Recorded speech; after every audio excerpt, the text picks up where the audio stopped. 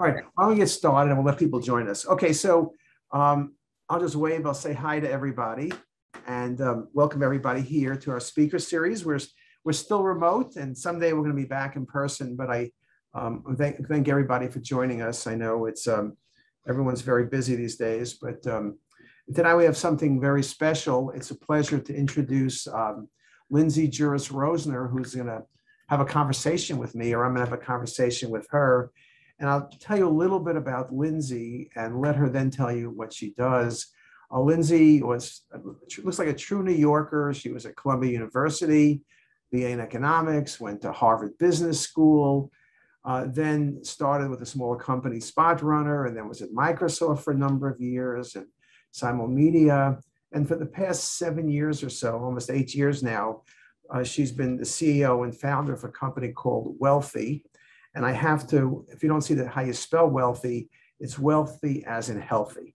Okay, so it's not on the financial side of wealthy.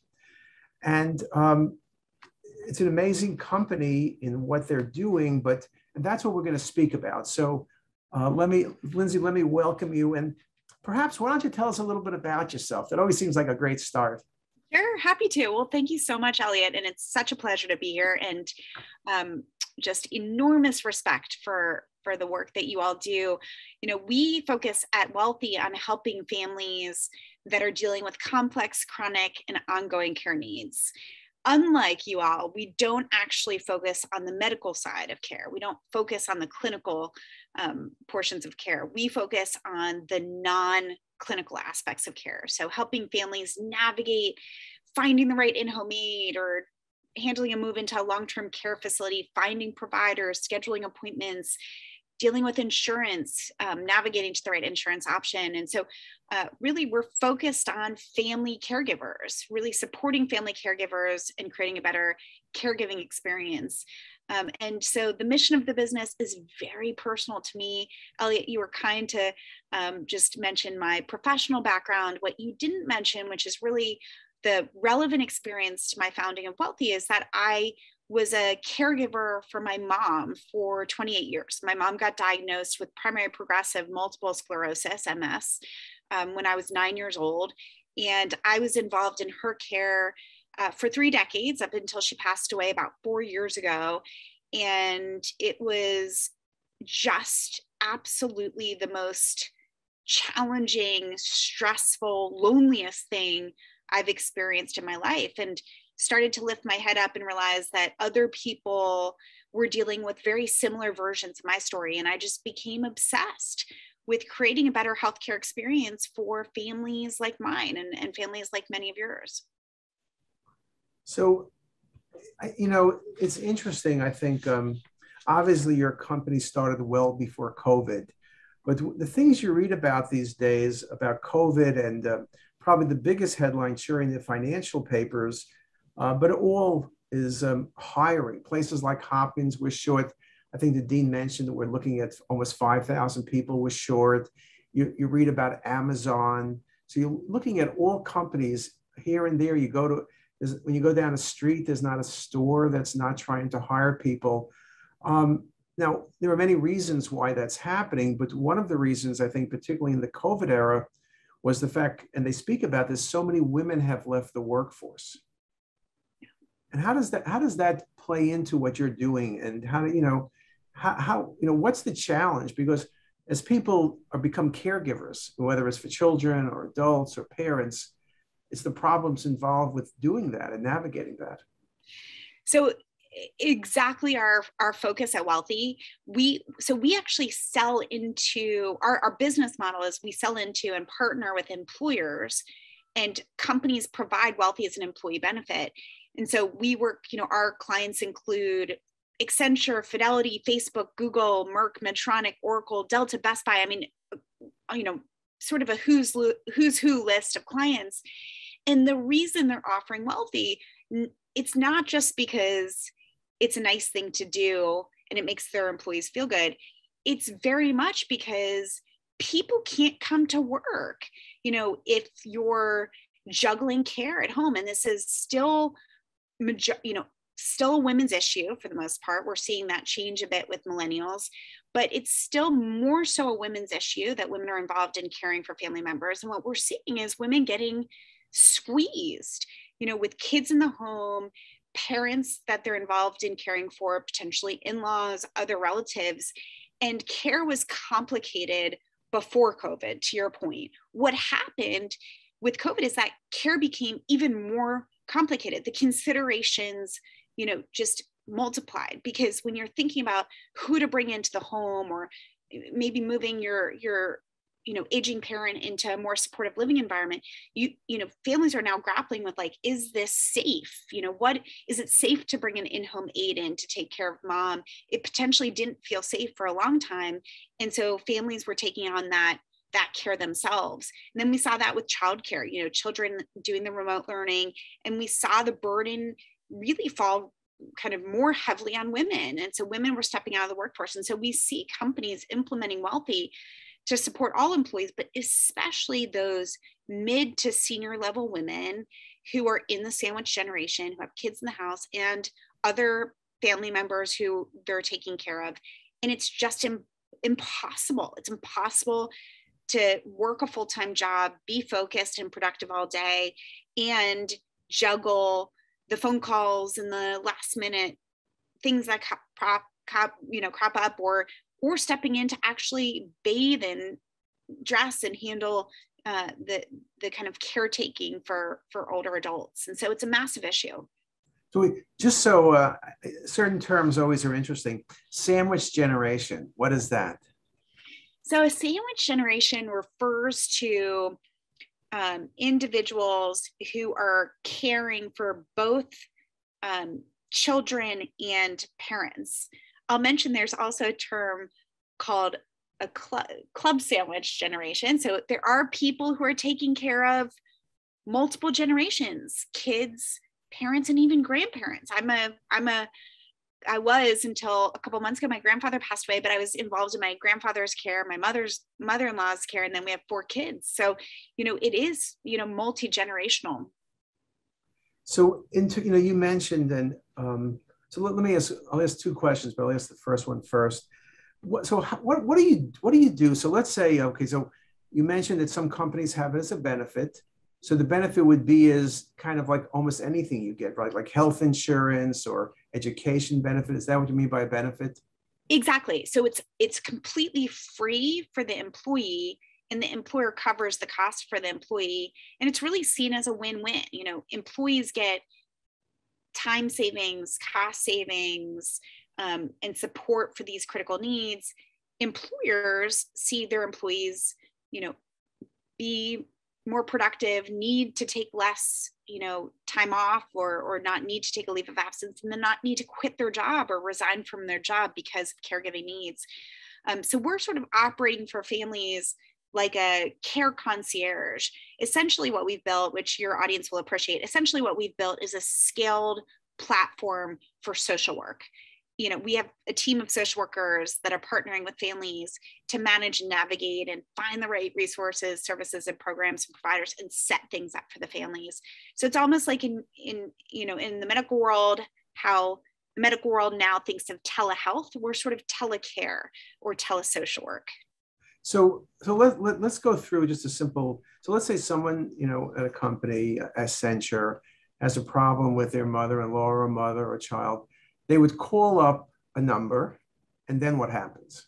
So they actually would come to wellthy.com, share a little bit of information about what their situation is. And that's very critical for our model, because what we're doing with that information is matching that family up with the best fit care coordinator for them. So that's typically a clinical social worker, so an individual who has some area of expertise or background that's relevant to what that family is dealing with or experiencing. And so we match that family up with that dedicated care coordinator. And some families choose to just message with their care coordinator. I'm really busy. I'm in the middle of my workday. I need to figure out X, Y, or Z. Can you help? Others want to get on a call and do a kickoff call, invite other family members. And our care coordinators will get to know families' goals and situation and needs. and then go about getting things done. So actually finding that in-home aid, actually vetting different options for an assisted living home, whatever it is that the family is needing or feeling like their next step is for their care.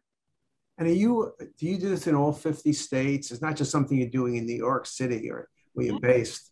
Yeah, so we support families across the 50 states and Puerto Rico. And then we launched outside of the US a couple months ago. And so we're now supporting families in Canada and the UK. And, nobody on this call will be surprised, the caregiving crisis that we're experiencing in the United States is a global crisis. We have a large aging population. Thanks to brilliant researchers and scientists, we have incredible medications and drugs and treatments that allow people to live longer than they ever could before. The problem is people are living longer with really complicated care needs. We see older adults with multiple chronic conditions, seeing multiple specialists on multiple medications, needing in-home support. And that's great to extend life, but it does require, more involvement of the family to take care in a way that I don't think historically was ever the case.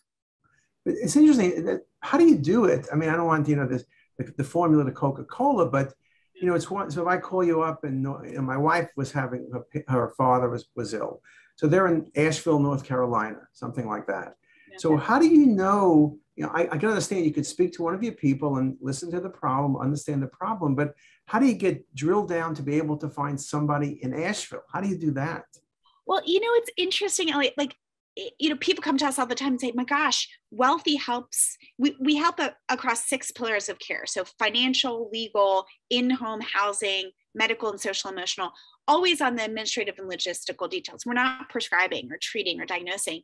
And everybody comes to me and says, but my situation is so complex and so unique. And I get that it feels that way for families when they're going through these situations. For us, they're fairly consistent. We see with a high degree of repetition and consistency, the same issues over and over. Now, there are definitely some nuances. Families are very particular. Maybe it's their cultural background or religious background that there are nuances to the needs. Socioeconomic status plays in a big way. How can the family afford to pay for care work, or if they can't, what are different programs to leverage? Those things come into play. But we know across the country, and now in Canada and the UK, what are the support mechanisms? What are the types of programs that are often available? And so we know where to look. Even if it's in Asheville, North Carolina, it doesn't matter. We know that there's likely this, and this. And if those aren't available, because each local market might be a little different, we know to look into this, and this. And so it's really pretty consistent for us. We've also used technology to build the sort of central knowledge base, so that as we discover resources, programs, different cool offerings that we think our families can benefit from, we're leveraging those across other families. And so it really does bring some scale. My vision is to organize and create just this central place for families to be able to go to, where based on your need, based on your situation, your condition, and your location, we can tell you in real time what's available and the right fit for you. We're not there yet. We still rely really heavily on our human talent to navigate for families, but we do see a vision where that becomes an organized platform experience for those that choose to kind of self-serve. It doesn't exist today, And how many people do you have working for you now, throughout the system? So we have about 300 people on our team. We're scaling so fast. We hired 71 people just last quarter. We were not nobody cared. We were not cool for a very long time. And then we started to become cool, and people started to care. And then the pandemic happened and our business has just exploded. It strikes a nerve. Now it's almost every single family who feels like they can relate in some way. And how do you, so a question would be, and this is with any company, whatever you're doing, how do you know you're doing a good job? How do you measure? So two questions. One, how do you know you're doing a good job? And how do you measure success? And especially also when you're talking to your, the people who work for you. I hate to call them employees, but people who are part of your company. How do you lead the charge? How do you do that? I think every day is learning and growing to the best of my abilities. But I think for us, and I know everybody, you can relate certainly, Elliot, but we have the unbelievable fortune of getting to change people's lives. People come to us, families come to us in crisis, in a reactive state after a fall, a hospitalization, a new diagnosis. And they come to us and they say, I don't know what I don't know. I don't know where to start, but I have a big job. I have kids. I have this, I have that. Like, just help me figure it out. Help me handle it. And we get to step in and be that hero and really help families through these very challenging times. I know, you and your colleagues do the exact same thing, but we hear it, so we ask people, we measure success with the customer satisfaction survey. We use Net Promoter Score, and we send that out to families and ask for them to score us. How likely are you to recommend Wellthy to a friend or neighbor, colleague? And they score us, 0 to 10. And then we ask them for feedback. Tell if you want to share more about your experience. And in the early days of Wellthy, I just set out to help make things a little easier for families. I continue to be blown away and humbled, and just the feedback we get on a daily basis. We hear it. Families will write me directly and say, Lindsay, I don't know where I would be today without Wellthy. And you all helped us. You helped my mom get set up, and I got to go back to work, and I'm so appreciative for your support. And so we hear it from families, and we see it in the Net Promoter Score. And so what we started to do, Elliot, is we feed that feedback directly in real time into our internal, we use Slack for internal communications.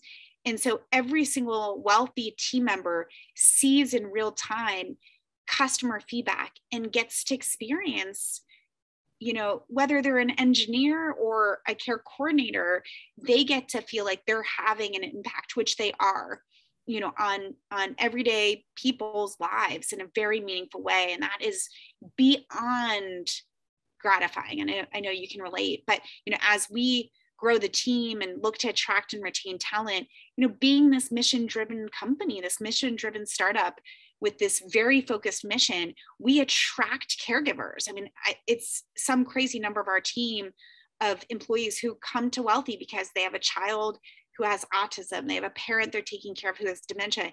It's personal, it's palpable. They want to solve the problem for their own family. So if someone engages with one of your people, how long is the average, so you have the first call, you're trying to find out the problem. How long is that engagement? Do you have some idea about, I know you probably have an idea of every single step of the process, but how long do people stay involved with you? It's interesting. So we see an average care project, as we call it, is 3 to 4 months in length that a family is working with us. Some are much shorter. If it's more straightforward, there's certainly some care projects that are a month in length. We have some families who have been with us for years, just ongoing, especially for more complicated care needs. But on average, it's that 3 to 4 months. What's interesting, though, is about 25% of families we work with return to us within a 1-year period. And we see this in care, right? There's conditions progress, mobility declines or cognitive abilities change. I tell people it's like playing that game whack-a-mole where things just continue to kind of pop up for families. And so we do see people return to Wellthy and say, hey, you helped me earlier with this, and now we're experiencing this and could really use some help with this, this, and this. And we step in and can, restart that care project and get going right away. So if, you mentioned it's often a benefit, but if someone doesn't have that benefit, how do they just go to the website? Yeah, we started Wellthy direct to consumer and private pay, family first, really because we were obsessed with creating that, ideal experience for families, first and foremost, regardless of longer term payers. So we still offer direct to consumer. You can come to Wellthy. We charge $350 per month. Our rates are going to go up. So if you are interested in working with us, come over now. We don't do anything to market. I think this is the first time we've actually marketed right here, right now. This is not marketing. This is education. This is not marketing.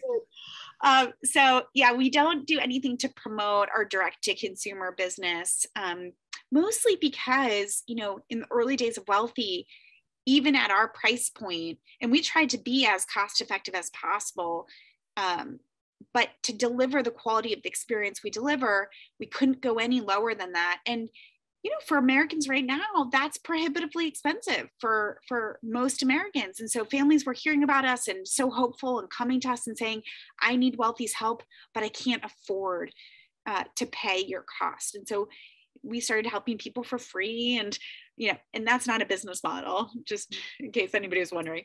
So we pivoted to working with employers, which is our main revenue channel. We're also, by the way, starting to work with payers, health plans. And so we have a couple of commercial plans that are rolling us out to their members and clients, and then in talks with a Medicare Advantage plan or two, which I think is very cool. Right. You know, it's interesting though. I never like to give suggestions to people who are running companies because, like, what our next speaker is from. You know, sells scrubs, right? Figs. And I said, you know, when she told me 5-6 years ago, she was starting this. And I said, well, you know, to make hospital gowns, you know, people hate hospital gowns, make good quality hospital gowns. She didn't listen to me, which is why Figs is worth like 6.5 billion now. So don't listen to what I have to say. But my question is, it would seem, do you deal with hospitals? Because it would really seem like as patients are getting discharged, all of a sudden someone had unexpected surgery. They're now being discharged to home. You give them some quick instructions, you put them in a car, and they're on their own. I mean, that would seem to be an ideal thing for a hospital to offer. I love that idea too. We've explored this concept only a little bit, but I love the idea. I agree with you. And I think, you know, families walk out of Hopkins every day with a new disability. Or new kind of impaired, you know, functionality of some sort. And it's like an entire change of existence for that family. And I think hospitals do incredible work, but that discharge, it's just, there's not enough time. And then there's not typically much follow-up. And I think that's a huge opportunity for Wellthy to support families through the discharge process, but also, you know, in the value-based care model, to support in preventing readmissions and, you know, adhering to care plans and all the stuff we like to talk about. So I love it. If anybody has anybody for us to hire to help run the hospital side of our business, please contact me. So keep it in mind. So let me just say one thing to the audience. So I want you guys to ask questions too. So you can put it in the chat room, but then I'll just call on you because it's much easier, because and most of you know that I don't like to read the chat things out loud. So if you have a question you would like to ask, just raise your hand and I'll call on you. So as you look at the company now, so I guess one thing would be is someone would say, well, you know, and I said this to you too, when I heard the name Wellthy, it sounds like wealthy, you know, and then you mentioned to me, if you came up with a better name, you would change it. And I know, I think I did hear you speak that you had this Wellthy thing 20 years or so before you had the company, right? So it's funny, I started the company, we technically incorporated Wellthy on December 31st, 2014. So we weren't quite a business. We started helping families in late 2015. And then really got going with employers in 2016, 2017. But I bought the domain name wellthy.com in 2009. I was obsessed with building this business. But the weird thing, Elliot, and I'll admit this here because not to overly generalize, but I do think that women leaders experience this more than male leaders, which is I felt like I wasn't ready.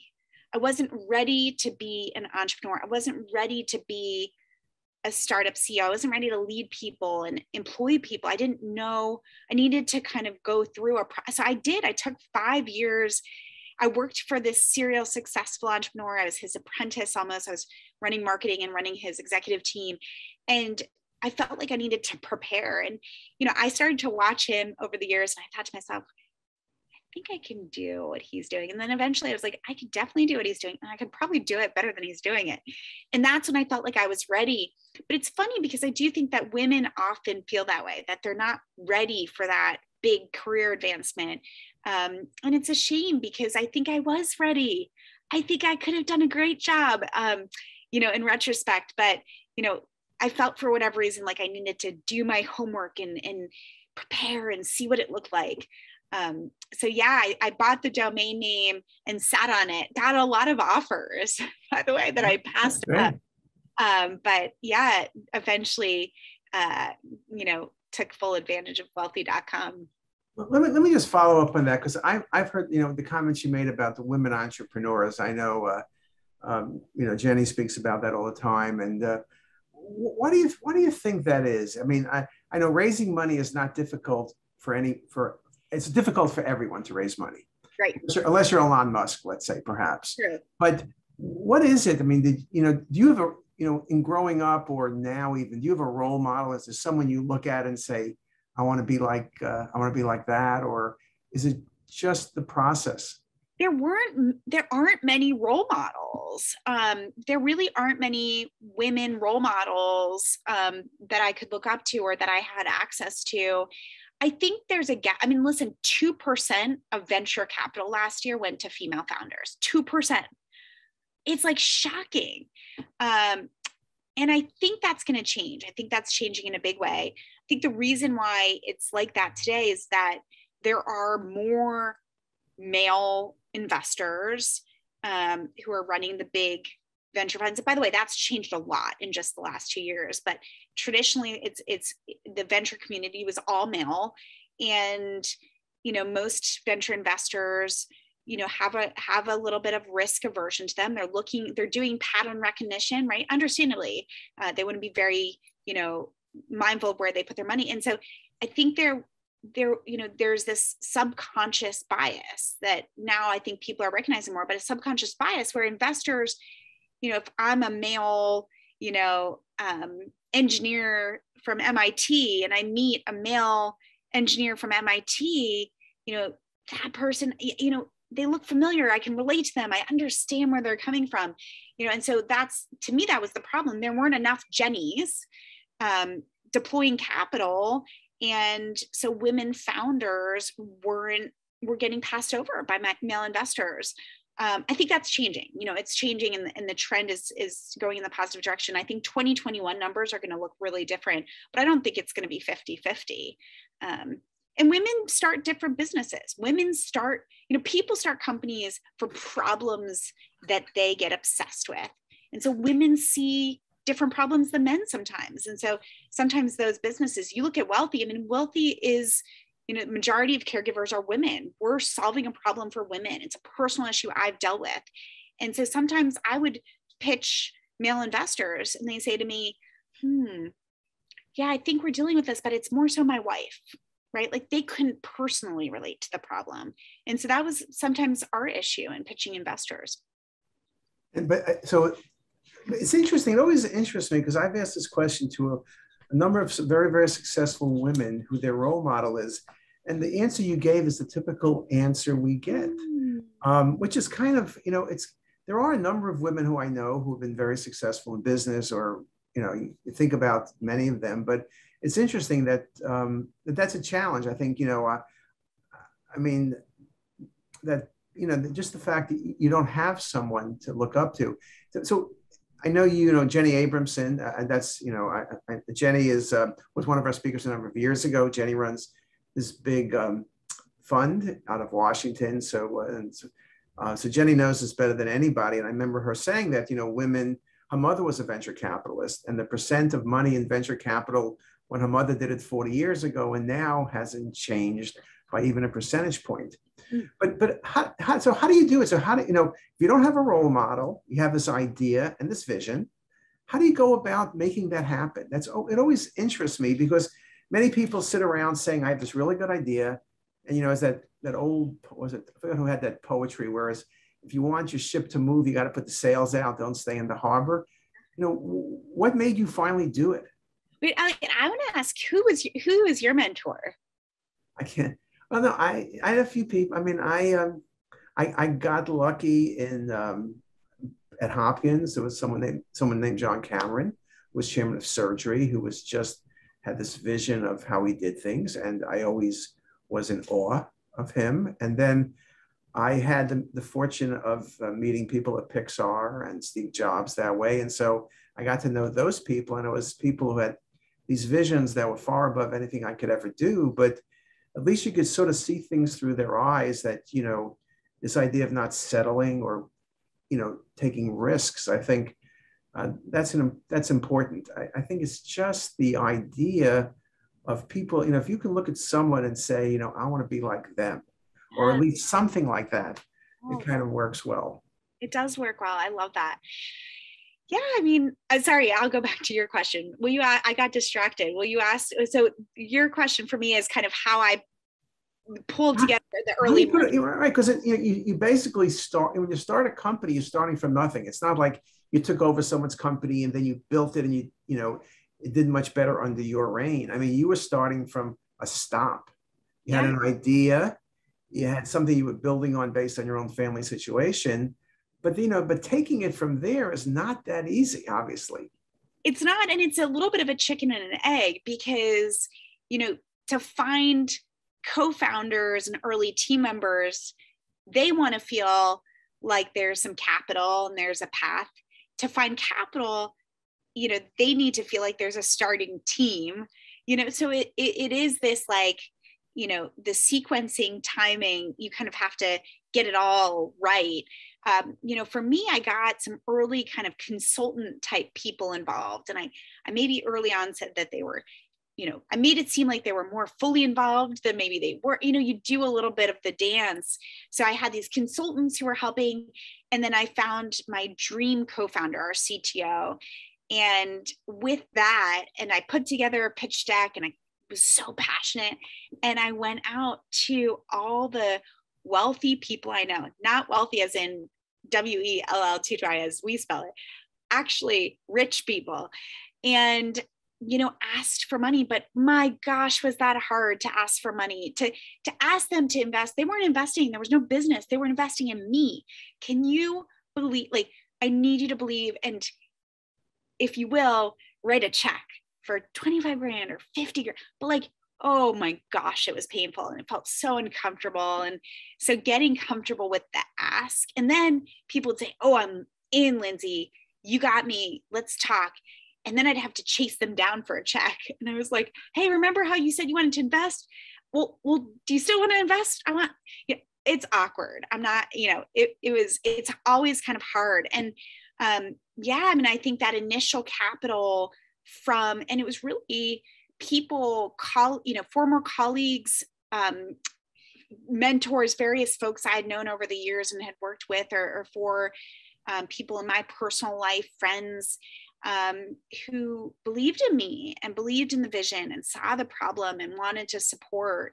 And, you know, it'll be really exciting. We'll have some early investors, you know, who put in $10,000, who will someday make millions. And, you know, it'll be, you know, the happiest moment to be able to see that happen. But yeah, I mean, getting that early capital, those early investors, getting those early team members, it's just, you know, piece by piece, putting it together, you know, and then we start to reach, you know, things start to gel and things start to click. You know, for us, it took a couple years really for us to start really, you know, knowing our model. To get a couple of those big early employer clients were huge for us. And then you're sort of off to the races. You know, it's funny, raising capital as a female founder matters less if you can get past the early stages, because then it's just about the metrics. You know, it's less about the person and the vision and the story, and investors saying, do I believe that this person can build this business? They don't have to believe anything once you reach a certain stage. and you have revenue and you have clients and you have, proof points, it becomes more about the metrics. So things in some ways have almost gotten easier for us from from a fundraise perspective. So in terms of the business, trying to build it, what do you think are your biggest challenges right now? Hiring the right people probably is one, I guess. Yeah. What's your biggest what are the things that keep you up at night? I mean, the company's going along well. I know I kind of know about how much funding you got. I read in the paper as well. But what keeps you up at night? What are your worries?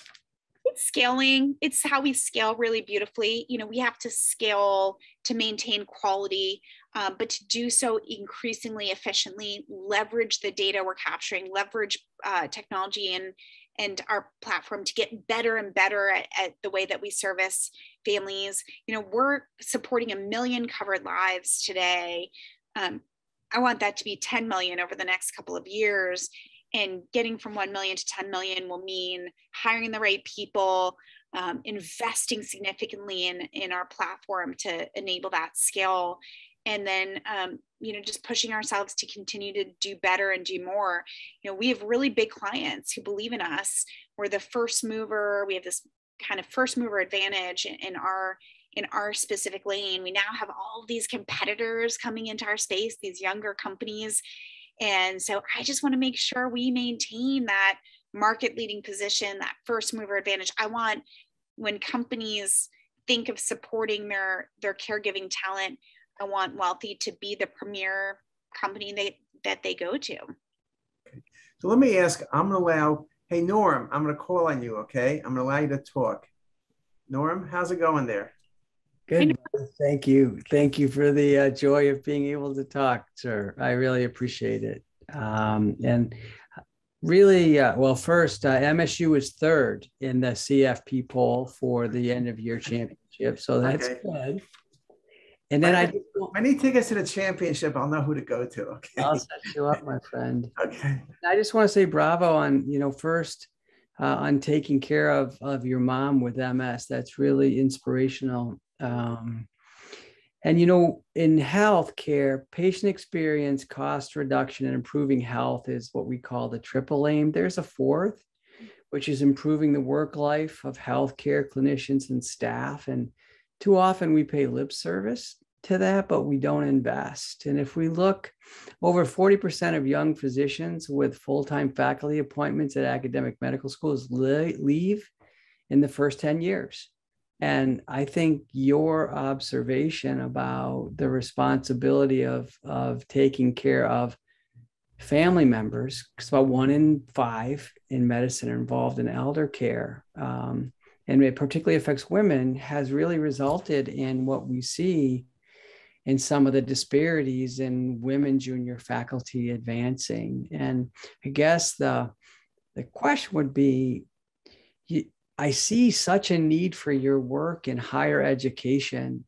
The Doris Duke Foundation is partnering with 10 medical schools to look at early career scientists who have extra professional caregiving demands. And so I don't know if you're working with Doris Duke to show some of these outcomes that might help some of the medical schools see what is apparent to many, but the kind of the impact this could have on recruitment, retention, promotion, burnout.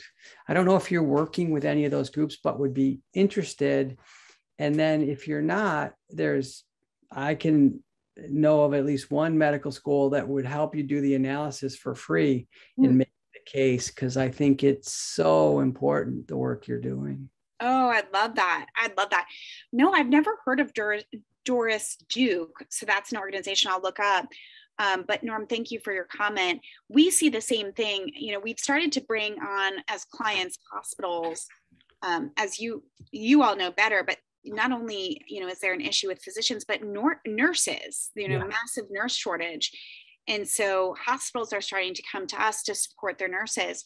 The problem, I talk about the sandwich generation. We refer to the sandwich generation as people taking care of kids and parents. In a hospital setting, in a healthcare setting, they're sandwiched in a different way. They're sandwiched between patients and then family care. They can't escape being a caregiving. And that is the recipe for burnout, right? When you can't take a breath, when you can't, sit down and just the nonstop, demands and grief and all the emotional labor that goes into it. And so we're really seeing the healthcare industry be very impacted by caregiving. Teladoc, or Doctor on Demand, one of the telehealth companies, said that the majority of their doctors that they bring on to do the telehealth work chose to go to Teladoc because it's flexible and virtual work that allows them to do their caregiving duties, but also maintain their, their career and advance their profession. So, thank you for raising it. I'm going to do some work, but would love to partner with an academic institute. Hey, I'll send you the link on Doris Duke through Elliot, the Doris Duke Foundation, and then a contact that if you're interested in that, because it's such important work. And you're right, nurses have such compassion fatigue. And then I don't know if I get a bonus question, but just the other bonus question. Thank you, Fish. And by the way, Elliot's my mentor, and I was blessed to find that this idea of, the other part of the sandwich is children, and the idea of intergenerational care. And I've been involved with a few communities where having elderly involved with taking care of young children kind of meets two needs, but it's so invigorating to seniors, showing things like decreased loneliness, delayed mental decline, reduced risk of disease and death in the elderly.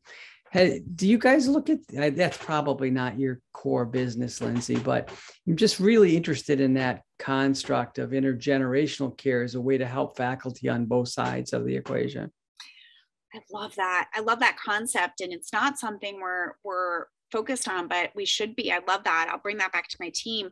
I mean, what we are seeing is, the traditional kind of care solutions aren't necessarily working for most families. Traditionally, you can either you put your kids in, if they're young kids, they're in daycare, or you bring in a nanny if you can afford that.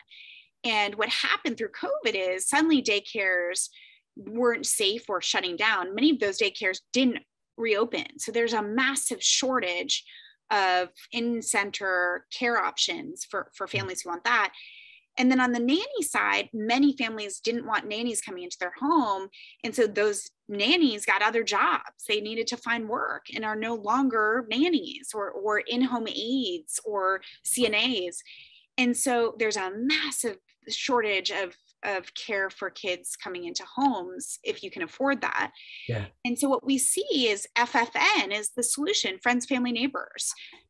Families turn to friends, family, and neighbors. Now, the problem is, how do you, if there's benefit for older adults, but, how do you pay family members?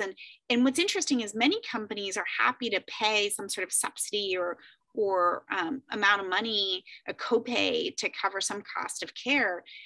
It gets a little complicated when you're trying to route that subsidy to friends, family, or neighbor. Mm-hmm.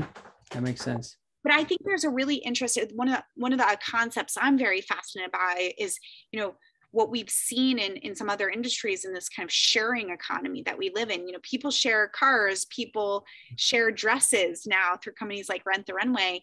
I'm intrigued by this concept of sharing care.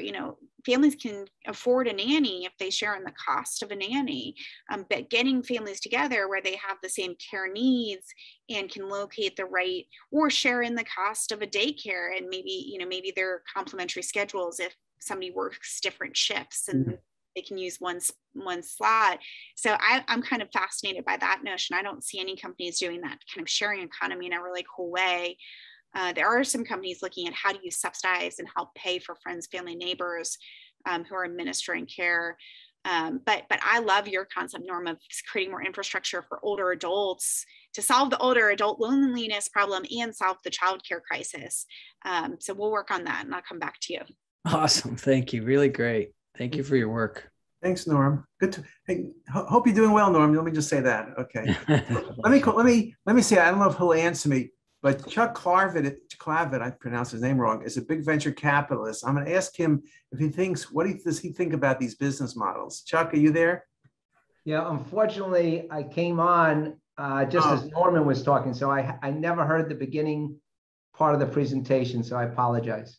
Okay, well, I'll send you a replay. But that's good speaking to you also. So I will. When did you start? At 5 or at 5:30? 5 o'clock. 5 o'clock. We always Yeah. You spoke 5 o'clock. Yeah. I think Chuck was how bad it was. Chuck was our last speaker before we went on this hiatus for COVID. When he came, it was a Tuesday. We were banging elbows, and by the following week, we were locked down like everything else. But I will ask, how are you funded? Yeah, we've raised capital. We have some kind of non-traditional funding sources. One of our first and still our largest investor is a company called Hearst, which is a private company. Most people think of Hearst as owning a bunch of media companies. They still do. They own magazines and TV stations and newspapers, but they also have a really large health holding. They own a bunch of healthcare companies. And so Hearst invested in us at our seed stage.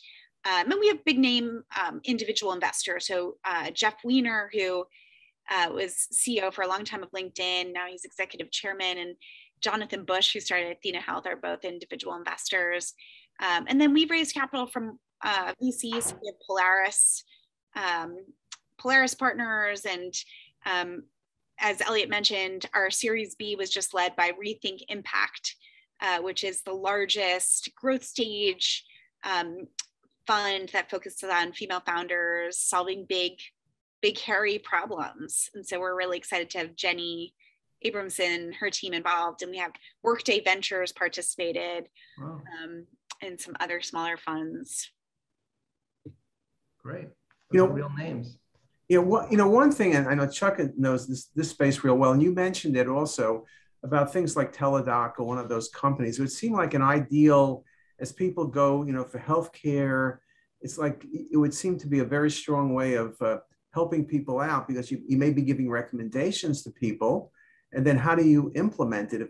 If all of a sudden you say, okay, the kid has something where they need to stay home for 2 weeks, the parents are kind of look at each other. Oh my, now people are home, maybe working, but normally, what am I going to do for the next 2 weeks? And the fact that there would be some solution to a problem.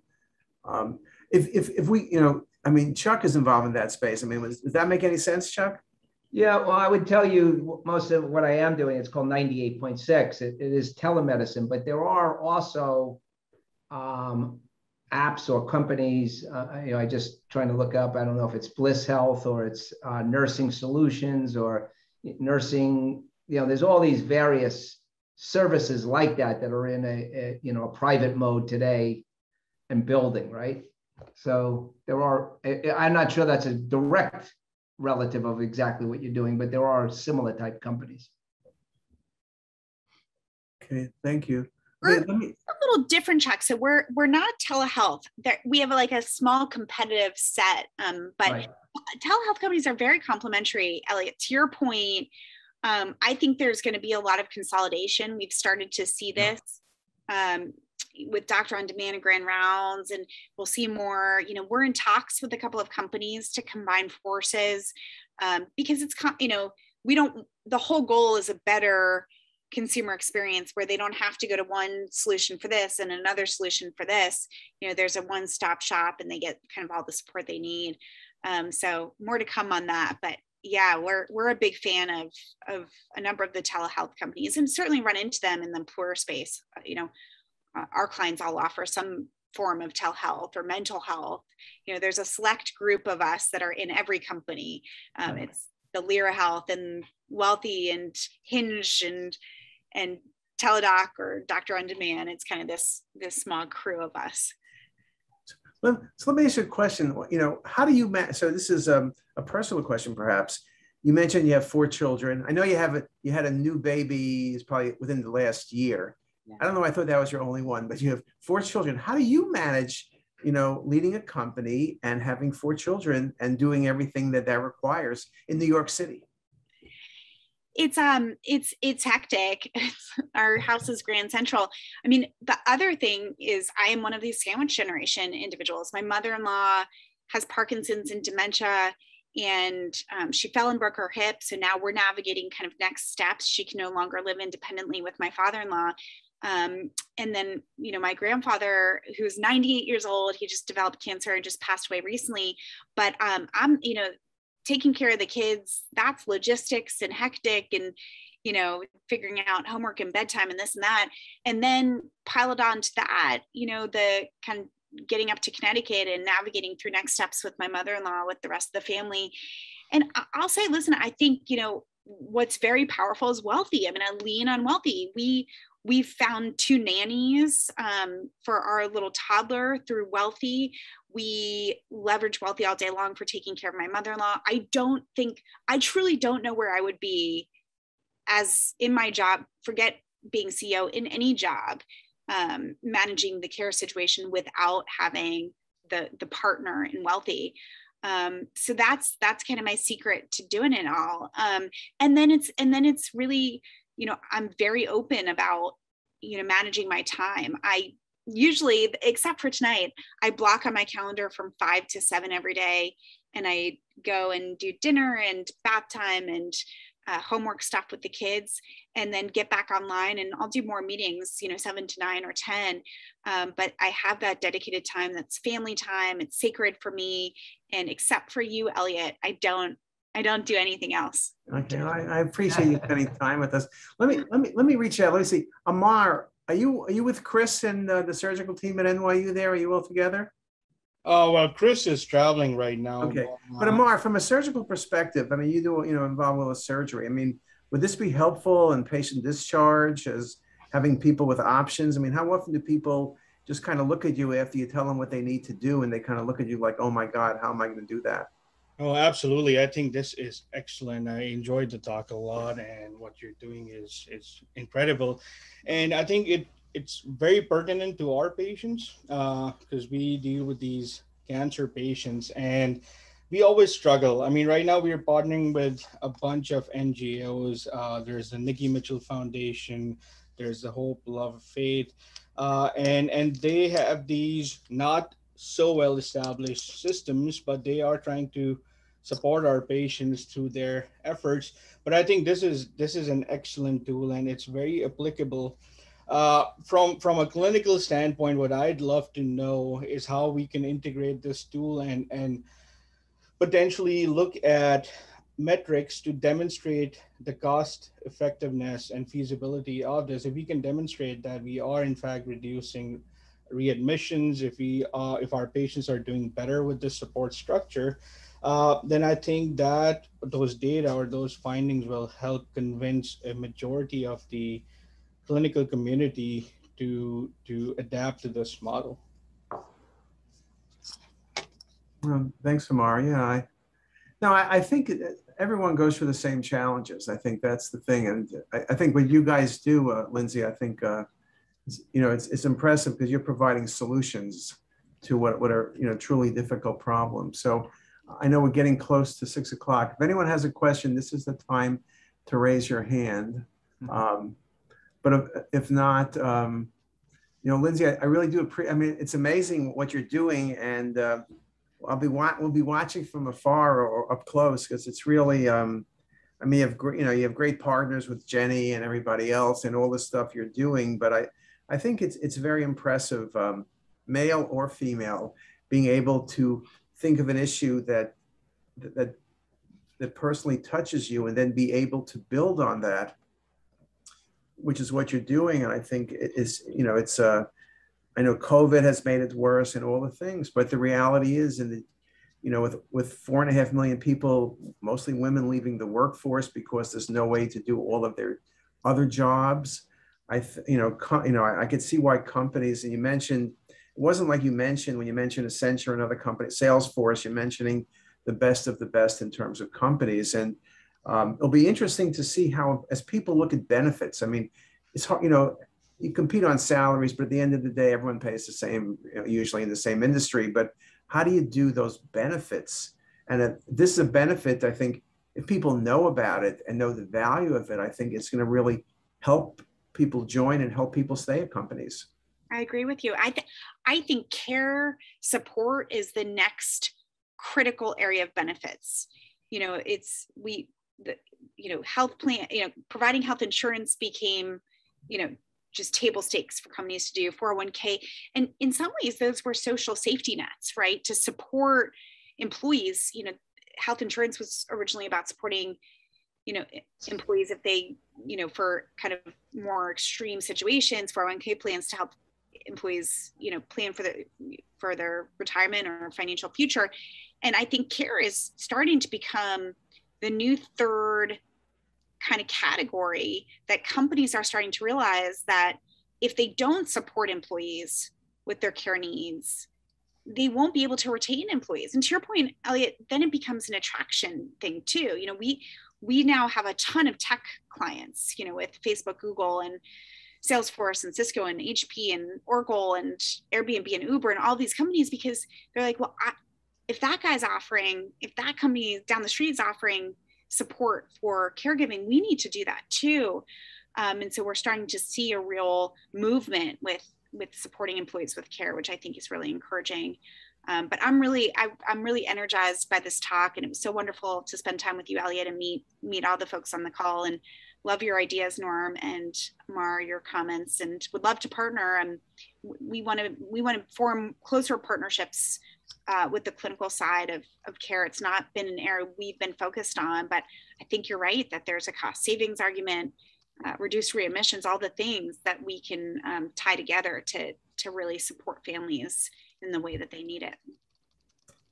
Sounds great. And I wish you only the best, and we'll be watching closely. And I think on behalf of everybody at Hopkins and everybody else who's on the call, we really want to thank you for spending time with us and really sharing, a tremendous vision in what you're doing and how it's changing the world. And I think that's very exciting. So